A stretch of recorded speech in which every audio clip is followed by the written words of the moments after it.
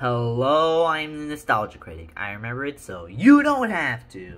Now, the new Smash Direct came out, and it is the final one in Super Smash Bros. Ultimate. Very sad, I know. But, I am making a My Thoughts on video because, Nintendo said, you know what we should schedule this? We should schedule this on a Tuesday at 10 a.m. Yeah, totally. I mean, granted, there was like 500,000 people there, but that probably would have been like 2 million had, they scheduled that at like 5 p.m. or some shit, bro. Like, bro, I don't think Nintendo realizes that people got work or school. But enough of that part. What I do gotta say about the Direct is that, basically, this is the final one of Smash Ultimate. This might be Sakurai's final project on Smash in general. And that's sad, but hey, it's a good run with Sakurai on Smash if he actually retires. But basically, all I gotta say is that they released two major things that they announced, actually. Like, and when I mean two major things, I mean, like, I did not watch the whole thing, so I gotta, like, look it up in, like, But I do know the Mii Fighters ain't, like, like the character, because, of course, I watched it. So, right now, so we're gonna start things off by we're gonna talk about the Mii Fighters, okay? Alright, so I just got done looking up, the stuff, and apparently I don't think they actually revealed any amiibos, I think. Either that, or I should probably skip through too much, and yeah. But anyways, all I can say is that we're gonna look up two things, the Mii Fighters and the new character. First off, the Mii Fighters.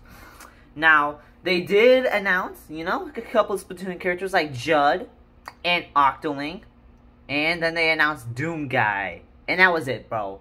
Like, honestly, I was, like, really interested in Doomguy, and then that was it. I was like, was that it? Like, come on, bro.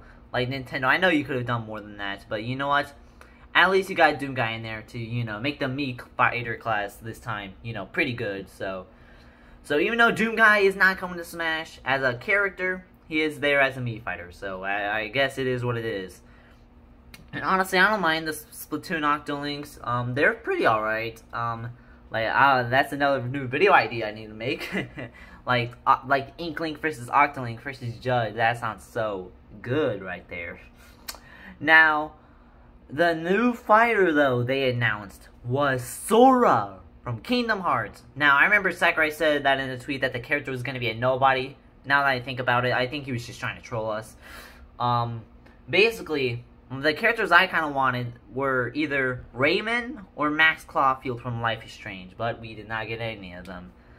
But Sora, I thought they would not get him, because I remember a while back, I think someone said that, like, Nintendo tried to ask Disney for Sora, and then Disney said no, but I guess that's not the case, because it looks like Disney said yeah. So now, canonically, Disney is in a Nintendo game. Like, nah, Disney is in a Super Smash Bros. Game. Canonically. I don't know if it's canonically, but, they're an actual Nintendo game, okay? A mainline one. Like, Smash one, okay? So, basically, am I happy with Sora? Yes, because I thought it was going to be a nobody. I thought either two things were going to happen in the Direct that I thought would happen. One, I thought it was going to be a JRPG anime characters that nobody knows. Or two, it was probably going to be another Pokemon character like Cinderace. But, good thing that did not happen. But I will say this, Sora, I'm glad he's in. I never played any of the Kingdom Hearts games, gonna be honest. I did watch some Call Me Johnny's videos on it, so does that count?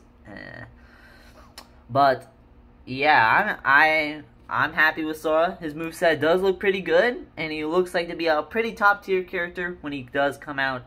So, yeah, I wonder if he'll be like Banjo, where, like, people will try him out for, like, a week or so, and then, like, drop him. Now that I think about it, most of the fighters past two characters besides Steve, everyone just dropped them after a week. Oh, my. Well, I don't know about Sephiroth, but, like, now that I'm looking back at it, yeah, it seems like that's the case.